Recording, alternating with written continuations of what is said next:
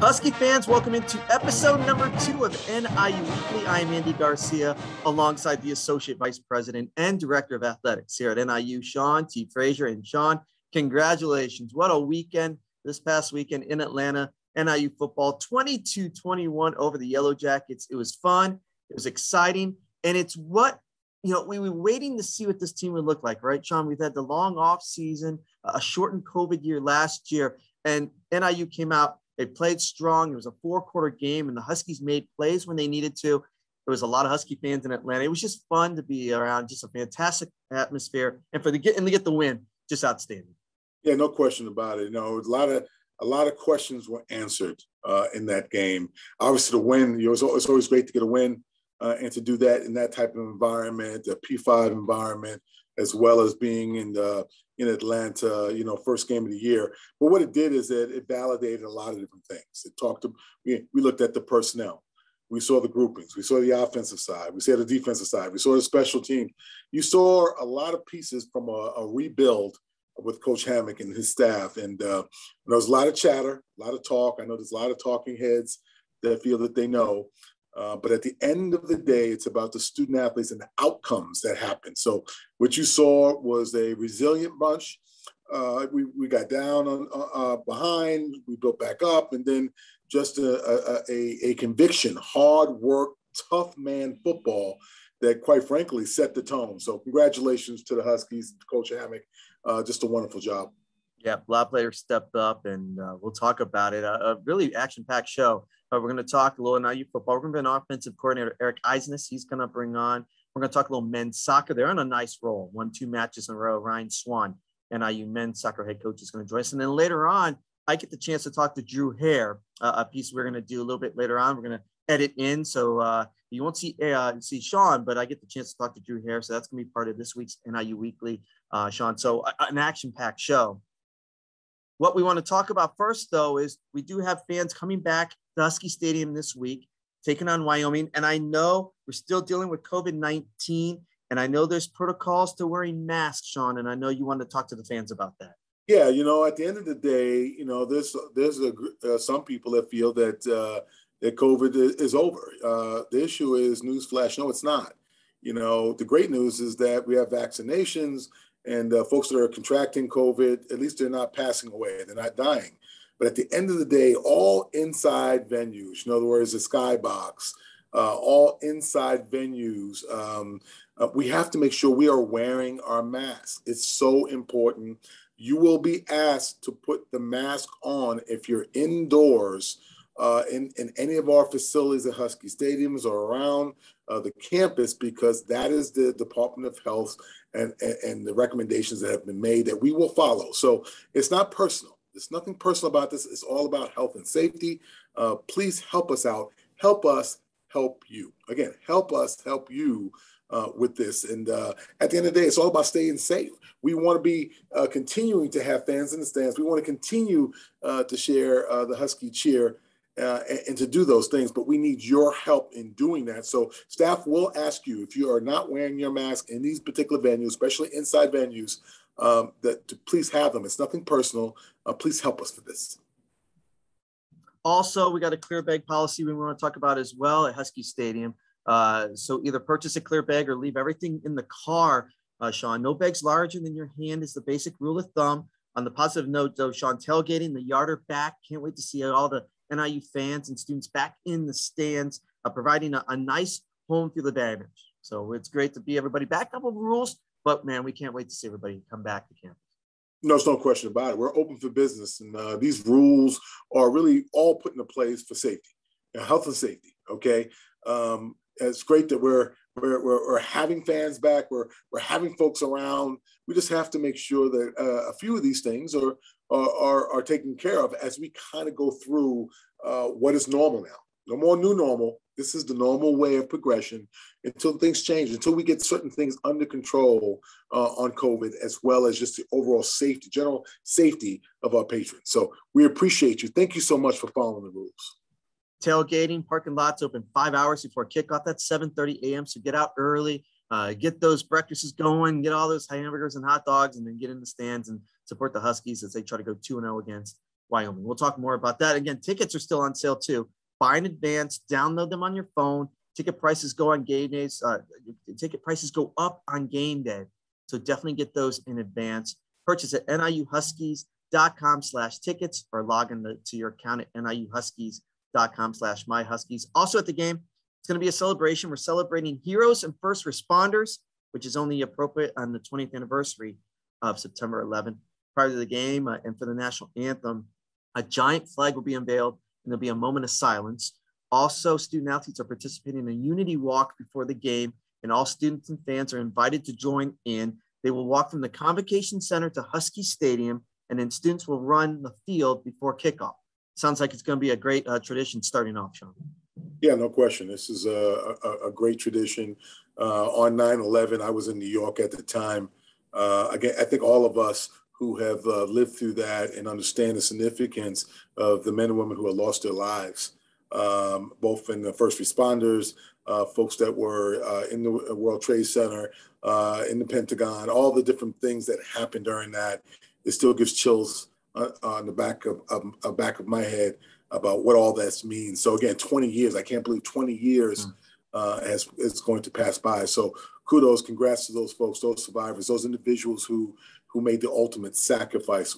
We will never forget that experience, as well as those who rallied to support our freedom in our country. Those are some of the news and notes. Now it's time to talk a little football. We are now joined by the Huskies offensive coordinator, Eric Eidsness, after a fantastic win at Georgia Tech, now getting ready for the Cowboys of Wyoming. Coach, again, congratulations. You guys have been working hard.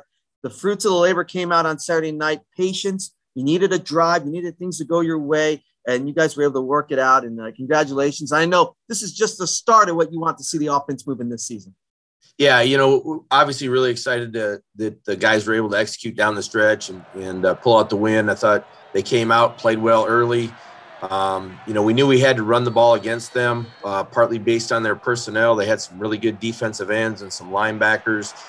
Early on, we tried to, stay a little light and run, and they ran well laterally. So we really just said, hey, let's get downhill and get after these guys and try to negate some of that athleticism. And our guys were up for the challenge, did a great job.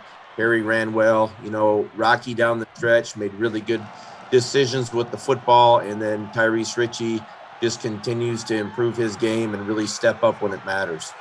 You get the game plan ready, right? You get ready for what you guys want to do. And then I read some things like the first drive or even going to the second drive, you guys kind of switched up the offense. Two tight ends that you saw what they were doing. You know what, Coach Hammock, and you're like, this is not going to work. We're going to change it up. Expand on that. That's crazy.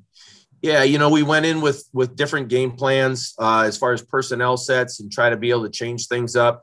Not a lot of people practice versus heavy sets. And so it's one thing to be able to we have personnel to be able to do it, and adding some of those pieces personnel-wise was huge to be able to get into some different things and, make people have to defend different things from week to week and go in it. We feel really good about our receiving core, but it was the type of game that you didn't want to really get in a shootout. I mean, when you look at their running back, their quarterback, if we could keep them off the field, it would be good. And we did feel like we could wear their line out. And at one point, they took out a defensive end, put an extra D tackle in, trying to match our size. And, Coach Hammock has been preaching physicality all summer in the weight room. And then when we hit camp, have it be physical, make these guys push to a level that they've never been to, make them learn that there's another, level of physicality they can play at. And it really showed in that game that if you came out and punched them in the mouth, we really felt like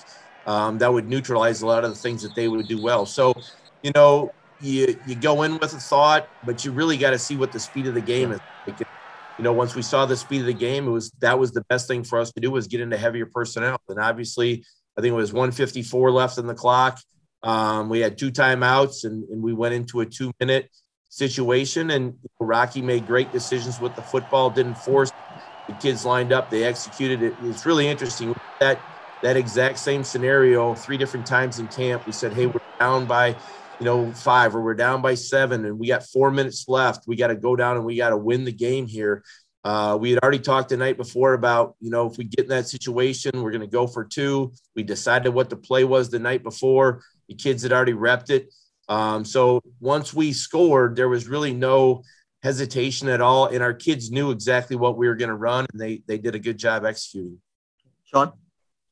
Yeah, I think that's a good summation. I've looked at the game a number of times. You know, the personnel groupings was one thing, but what I noticed too, just as a defensive guy, taking a look at you, Coach, is that the up-tempo, playing fast on top of the personnel, the 22, and, you know, even in 11 personnel, that up-tempo really caught them off guard. Did that surprise you? Was that something that you went into the game and taking a look at size, speed, all that? Talk to us a little bit about that. Yeah, I do think that, you know, if you can go fast in situations, you can negate a lot of things, because guys, they either don't get the call in fast enough defensively, so now you're going to get them into base. They're not going to get into a situation where they're able to put their cleats in the ground and do things that maybe can't get blitzes called, you know, different things like that. So, you know, that was something we felt like, you know, if we hit a big play or we got something to go again, but we also wanted to be able to do it in heavy personnel.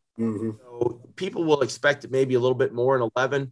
You know, right away we did it. Rocky had a pull read. He pulled it, got a big play, came right back, did it again the next play. It was a handoff to Harry, got a decent game. But I would say we got good mileage then. You know, we just had done it 2 times, ran a play, and they're substituting guys. So we jumped in it again, and we get a free play, you know. So we didn't get a score on that play, but you're going from 1st and 10 to 1st and 5, and you get a free shot. So you never know. And Rocky understood that, and the guys went. And, you know, I was really happy to see the kids just line up, go fast, do it.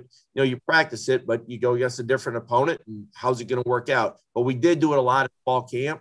And I think that, you know, that work paid off, and that's something that our kids are always ready to do. And you're right. I think that just neutralizes guys. You know, seeing keys, seeing things they need to see defensively. They don't necessarily get a lock in on those things and do it. So, and the good thing was our kids felt very comfortable and were controlled doing it. Offense all starts with your quarterback, and you bring in Rocky Lombardi, not just the starting quarterback, one of the leaders, one of the captains on this team. Talk about not just what you saw with him against Georgia Tech, but what he's going to bring to this program moving forward in this season. Yeah, I think we started to see it immediately when he got here. You know, he was a guy that isn't afraid to assert himself. He's an alpha personality. I mean, he definitely is. And, you know, he's a state heavyweight wrestling champion in high school.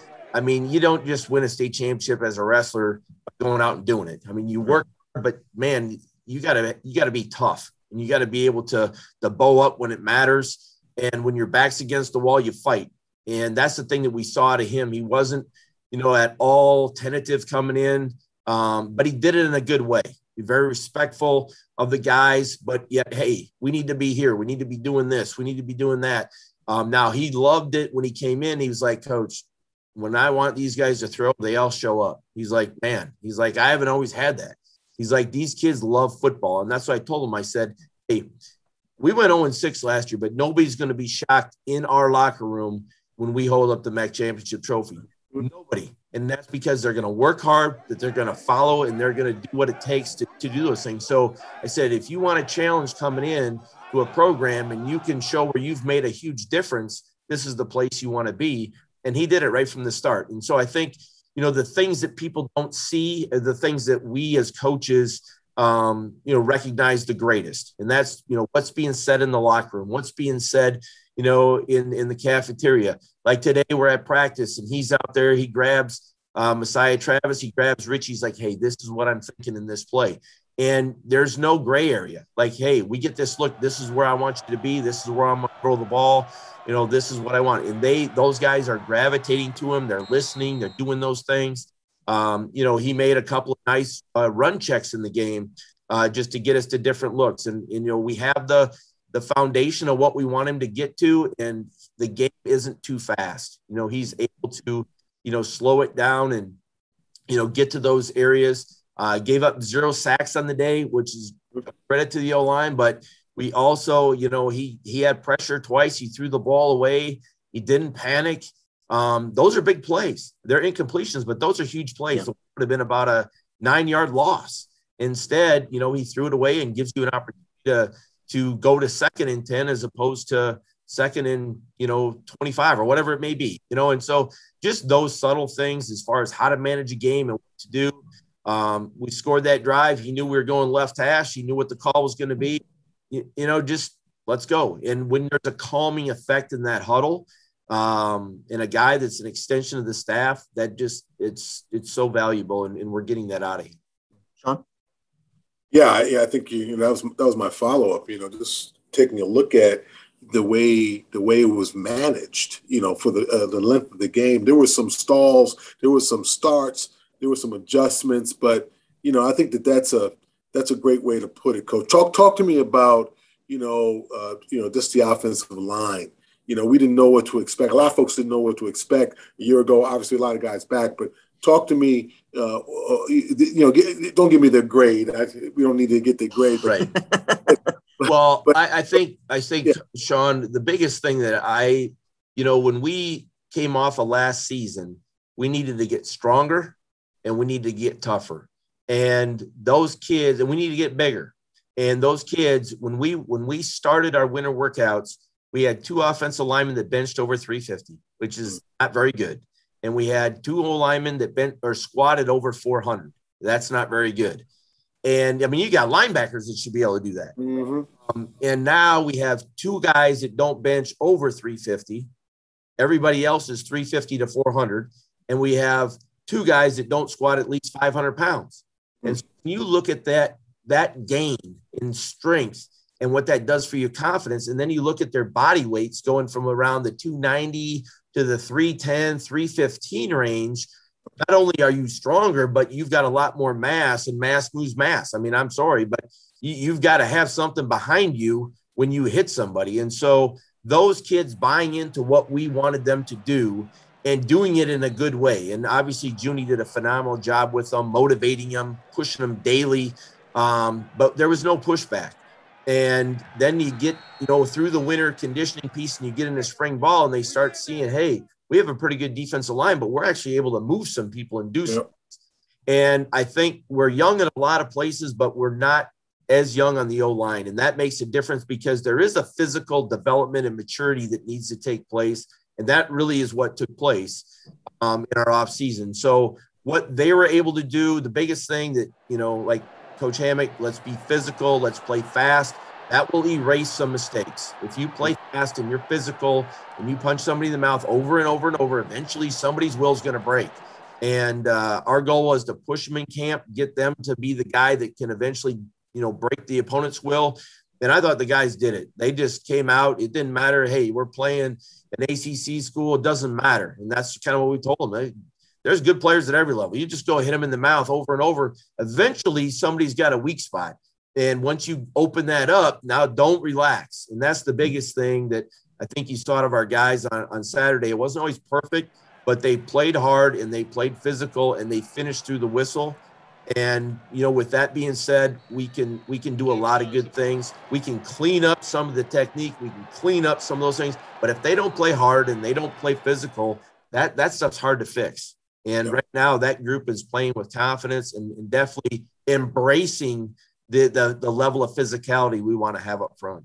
Good. One final one for you. We can talk offense all day. We love that. But the main, I guess, theme right now that we know about this offense is they have weapons. You have weapons at the running back position, wide receiver, tight end position, and we're only going to see more of those weapons moving forward. We've just seen the tip of the iceberg for this offense and the weapons you have, Coach. Yeah, and that's the thing, being able to have different personnel groupings so, that you can get into different things and, whether you want to put in a heavy group and create more gaps and things like that, whether you want to get into using some of those groups and then flexing people out. We worked, hey, people are going to play bear. Well, then let's spread them out and let's see if they can match up right, number off correctly, and do some of those things. It's very tough to run against, but it can be really good from pass standpoint.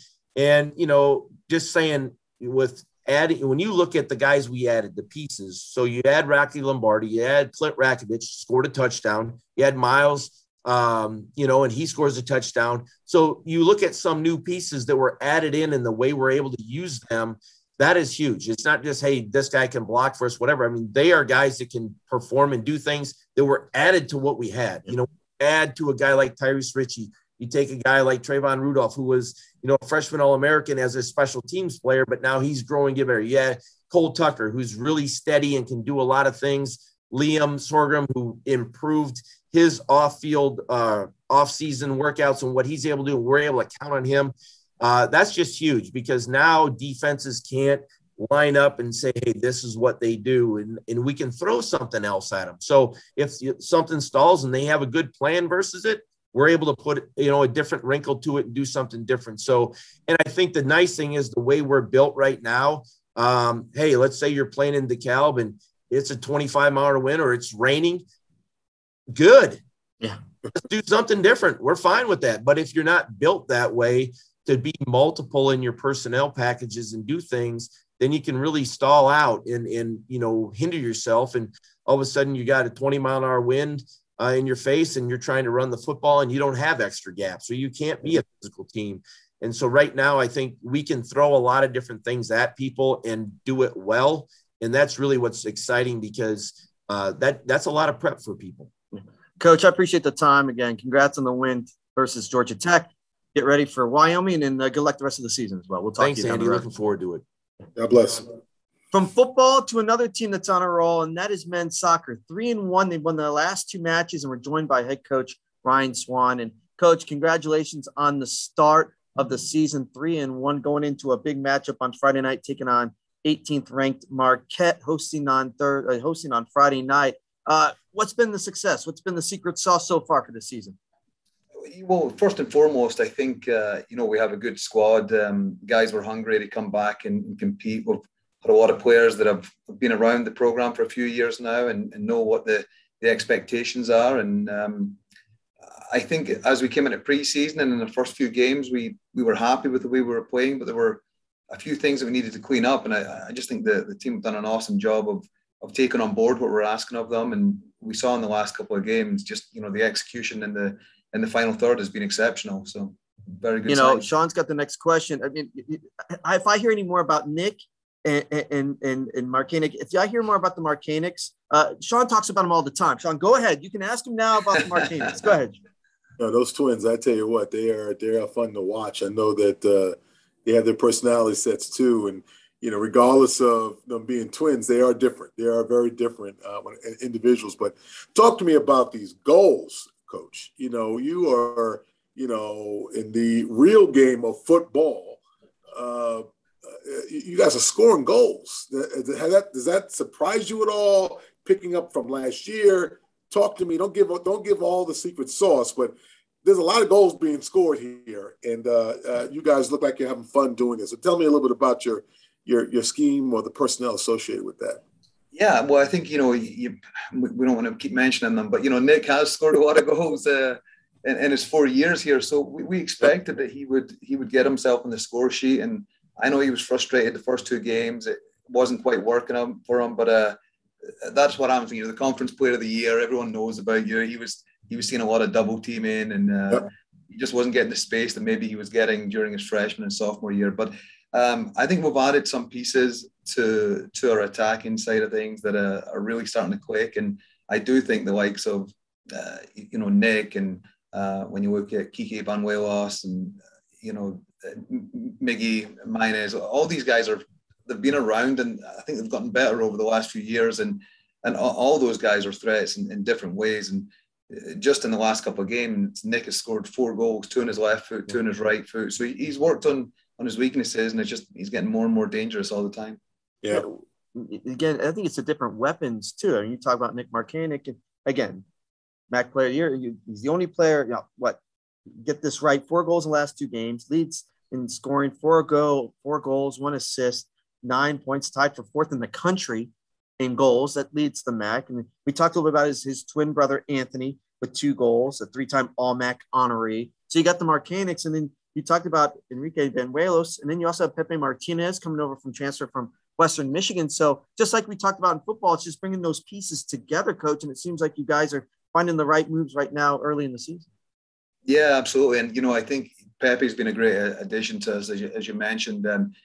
It was tricky for him. He had played during the summer, and then he wasn't quite sure if we were going to be able to get things done in time for him to get here to NIU. It was kind of a late thing, and so he missed the start of preseason, and he's come in maybe not as sharp as he would like to be, and we would like him to have been. So we've kind of eased him in, but obviously had his first start yesterday and got on the goal on the score sheet, and there's a lot of guys that I think, because of the success that they're having here, they're getting a lot of opportunities to play in the summer. So there's a few of them had come in with little knocks and not quite right, and so those guys were kind of eased back into it. And we were talking about it at the game at Eastern. As we made substitutions, the quality on the field is fantastic, regardless of who's in there, and we're interchanging them. So it's very exciting times for us, and we're looking forward, obviously, to Friday night coming up here, getting a nationally ranked team coming in, and then when you look through the MAC, I think we've got 2 or 3 nationally ranked teams right now. Just a lot of big games coming in, and hopefully we get everyone healthy and kind of clicking along at the right time. And Sean? So, Coach, talk to me a little bit about your motivational style. I've watched you on the sideline. I've watched you at practice. I hope you're not going to get paranoid, because I am doing that. But at the end of the day, it's very unique. Talk to us a little bit about your motivational style. You've got a very aggressive conference slate, non-conference slate. You've got to be, a bit of a shrinking of the head, so to speak, to some of your players, that you try to get the best out of them. So give us a little bit of feel. Take us into your world about motivating your team. One of the big things, I think since day one when I got here, I wanted to develop a program where we were kind of seen as the standard within the athletic department here. And unfortunately, there's so many teams that have been exceptional that we haven't been able to catch up with everyone. But, we've looked at that, and we always talk about in the classroom, where are we at academically, and are we towards the top of the pack within the Husky family here, and on the field, we were hoping to be up there, but so many MAC championships have been delivered over the last few years. Like, hey, we got to get there. And so I do think the standard of excellence here within the department and within the programs here, there's always that motivation. You see big results every week, and it's like, hey, we're kind of part of something big here. So that's always been a part of it for us. And then I think just on the individual basis, we try and connect with our guys. We've been doing a lot of sort of mental training with them and sports psychology with them. So we've been learning as a staff about it and how we can get the best out of them. And I do think when you're out of the field, you see it in the games, and I think you see it in training. Like, the guys enjoy being out there, and I know my staff enjoys working with that group. So that's been the big thing as far as motivation goes for us. We all enjoyed, the coaches here all enjoyed our time as players, and I now realize that I can no longer do it. Andrew, every now and again, thinks he can still jump in, but wants to try and play. But we all enjoyed that. But the big part of it was always just the love of the game. And so we try, as much as the wins and losses, will be judged on those things. The other thing is, we know for these young men that being part of a game that you love should be at the forefront of our thoughts. And so that's always our motivation. We're there, we're competitive people, but we enjoy being on the field, and we want our players to enjoy that and kind of work for each other there. Coach, you mentioned about the MAC and some of the teams ranked at West Virginia in the MAC, currently you're fifth in the country, Akron 16th. So the league has changed a little bit. You got Akron, Bowling Green, Georgia Southern, Georgia State, NIU, West Virginia, and Western Michigan. So that makes up the MAC now. And you mentioned Marquette coming up. You guys host the 18th ranked Marquette Eagles coming up on Friday night, 7 p.m. at the NIU Soccer and Track and Field Complex. Hopefully a lot of fans can come out Friday night and have football on Saturday. Anyway, I want to talk a little bit, make sure you on Tuesday, taking on Milwaukee, and you take on the Wang Cup, the honor of former Milwaukee assistant NIU head coach John Wang. You guys play for that trophy annually. So again, you've got the MAC, you've got Marquette coming up on Friday, and you got Milwaukee. So I know the sky's the limit, and you've got that toughest part of the schedule coming up. But what a way to start out being 3-1.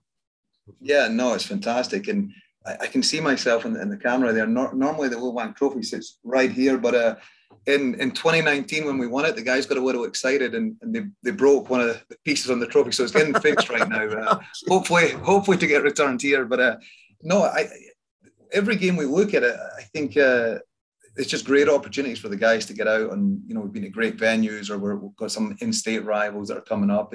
We try and make every game really mean something, to be the guys to get excited about them. And I know that as a staff, we get excited about the games, and sometimes you get new players in, they don't immediately understand the rivalries that exist within our program and within the conference. But the older guys, we've tried to instill it in them so that they know that every time you step on, it's just no easy games. And so it's been fantastic for us. You've already, we've been in Notre Dame, which was a great experience for the guys. And I think showed them where we are as a program, because that was a game, that was our one loss in the season, but one where we played really well. And it was just that final execution moment. So now, you'd fancy right now, if we were to play them, that we're a little bit sharper in front of goal and things are better. And I think the guys recognize that. So they're excited about all of these games coming up. And again, to get things rolling in this next sort of stage of the season with a nationally ranked team coming in Friday night. And I think it's going to be a great weekend of sports here on campus. I think it's a great opportunity for the fans to come out and see these guys play. Yep, Friday night, 7 p.m., the NIU Soccer and Track and Field Complex. NIU will take on 18th ranked Marquette. Get out there and support men's soccer. Coach, appreciate the time and good luck the rest of the way. All right, thanks very much, guys. Have a good day. Take care now. One of the best things about this show, NIU Weekly, is we get the chance to talk to NIU alumni. And now we get the chance to talk to one of the great Husky quarterbacks ever in NIU program, and that is Drew Hare from O'Fallon, Missouri. Played from 2012 to 2016, 2014 MAC champion, led the Huskies over Bowling Green 51-17. But we wanted to bring Drew on, too, because it's Wyoming week. And Drew's got some really good stories from playing against, here we talk about how you outdueled Josh Allen. That's what we talk about here. So it's great to get you on. And, and I know you're coming back for the game this week, right? You're coming back in town? I am. I'll be there. I'm excited too. It's first game back since homecoming of 19. So yeah, I'm excited. What were your first thoughts when you saw that NIU beat Georgia Tech? I mean, I wasn't surprised. I mean, that's all, it's just kind of what we do every year. We have a chance at a big school, and, sometimes those schools pay a little bit of money and we come in there and take that and take home a win. So it's huge. That's nice. I want to go back because we are talking about Wyoming weekend and it was a crazy scene. September 3rd, 2016, but really went into September 4th. We kicked off at 1:30 in the morning, taking on Josh Allen, Yep. The Buffalo Bills quarterback and the Wyoming Cowboys. They got the win, but the numbers you had, it was a really good game. You were 24 of 39. 329 yards, 3 touchdowns. You had a rushing touchdown. Game went right down to the wire. But what were your thoughts? What are your memories of that game and just waiting forever to take on the Cowboys? Yeah. You have a good game. And again, not the outcome we wanted. Getting home really Right. late, really early. I mean, what were your thoughts on the game? Yeah, I mean, so just going into the game, we knew Josh Allen was already going to be we knew he was going to be drafted pretty high. Has all the tools. I mean, just the prototypical NFL quarterback. Going to the game, first game back from the Achilles injury.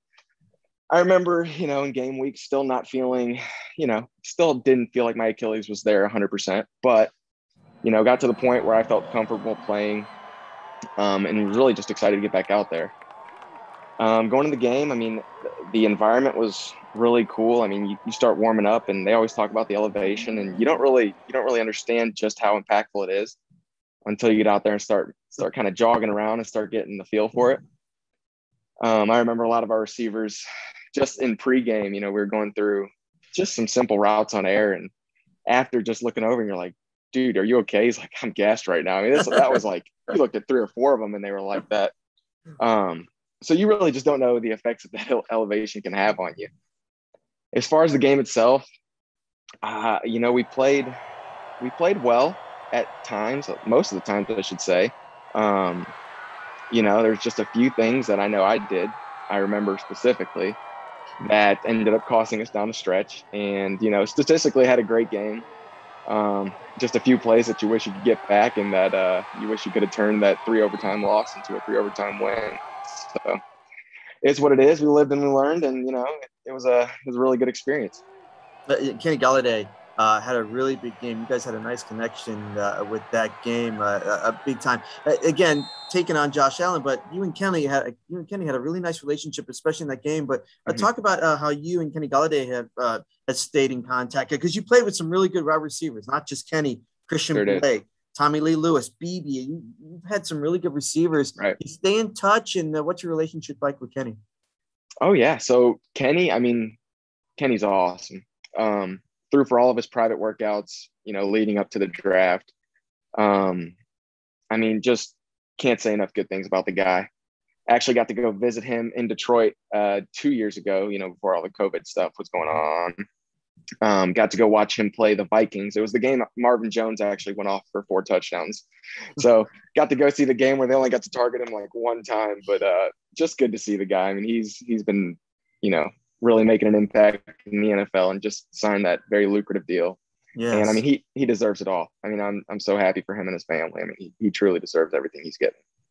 And Christian Blake and BB, Tommy Lee Lewis. I mean, what a line of receivers you had the chance to throw to. That's awesome. Yeah. I mean, we had so much talent everywhere. I mean, you talk about not only receivers. I mean, we had linemen that are in the NFL. We had some backs that had a brief stint. I mean, it's NIU truly puts out some serious talent. So blessed with everybody around me. 2014 MAC championship, 51-17, the win over Bowling Green. I know that's got to be one of the highlights of your career, but what other highlights stand out for you with your career here at NIU? Yeah. I mean, the MAC championship was obviously number one. I mean, other highlights, I always come back to the game against Ball State where I think I still have the completion percentage record. You do. So that was one of my highlights. I mean, I just remember not only just because of the stats and everything going on, but it was just one of those days where you truly felt like you could do no wrong. And I mean, now my big thing now is golfing, and I definitely can't find any similarities into having one of those days where nothing's going where everything is going right, I should say. Right. But that game against Ball State just truly felt like everything was clicking, just felt like we could do no wrong. Other highlights, I mean, just making it back from the Achilles injury. I mean, I ended up tearing my Achilles, in November of 15, and made it back for that first game against Wyoming. So, I mean, I was proud of myself for that. I know obviously got hurt the next week after that, but still just making it back in time for that, I felt like was pretty cool. So tons of highlights. I mean, more so the guys in the locker room. I mean, it's if I miss one thing about NIU, it's definitely all my friends. So what have you been up to now? What is your career like right now? Yeah, so now I'm got a grown-up job, working in the real world. So I'm working stinks, for sales. Doesn't it, Drew? It does. No, it does. It does. I've got a great job, got a really good company. Luckily, I picked a field that's very competitive, very close to home where it comes from as far as, growing up in athletics. So really, excited about all that. Just my fiance and I, my fiance was a former soccer player at NIU, just bought our first condo. So we'll be moving in there soon and then getting married here in October. Great stuff. Congratulations. And again, we're looking forward to having you back on campus, and I hope to see you on the field. And it's been fun. Been great to talk to you again. You had the chance to take on Josh Allen. You beat him statistically. Maybe I'm not. Beat him at least you can say that. No, I appreciate the time, Drew. And I'm glad you come back. I'm glad you're still part of the NIU family. I'm excited. I'm excited to be back. So thanks for having me. I really do appreciate it. As we wrap things up here on this second episode of NIU Weekly, really action-packed show. A lot of good things happening around campus, Sean. I want to bring up the upcoming schedule. We mentioned with men's soccer and Ryan Swan taking on Marquette Friday night, 7 p.m. Also men's tennis there at the River Forest Collegiate Invitational. That's in River Forest, Illinois. That's this weekend. A little volleyball on the road at Charleston. On Sunday, women's soccer hosts Illinois State at 2 p.m. And then on Tuesday, of course, NIU men's soccer taking on Milwaukee for the Luang Trophy. That's at Milwaukee. So a fun schedule coming up. Again, hopefully a huge crowd coming out the Huskie Stadium on Saturday for NIU taking on Wyoming. Should be a lot of fun. We'll be on the network on the radio 12 p.m. Bill Baker, Mark Lindo, myself. We'll have kickoff around 12:30. ESPN Plus will have TV. Sean, looking forward to it again. Hopefully you'll have a lot of fans out at Huskie Stadium. Yeah. Again, we're open for business. We're looking forward for Husky Nation to be all the way live and proud of what's going on. And we have some momentum we want to keep up, but we need our fans ready to go. Make sure they're masked up in those interior locations, but most importantly, being passionate about our Huskies. Special thanks to Eric Eidsness, offensive coordinator for NIU football, and Ryan Swan, Husky men's soccer coach, and Drew Hare, former NIU quarterback, coming on and reliving some of the moments from Wyoming, some of his career. That was fun. Good show. Special thanks to Sean. Sean, we'll talk to you next week. All right, let's get that win. I'll see you on the sidelines for football. I appreciate it, Andy. God bless you. Let's go Huskies. For Sean Frazier, I'm Andy Garcia saying thank you for watching NIU Weekly. As Sean said, go Huskies.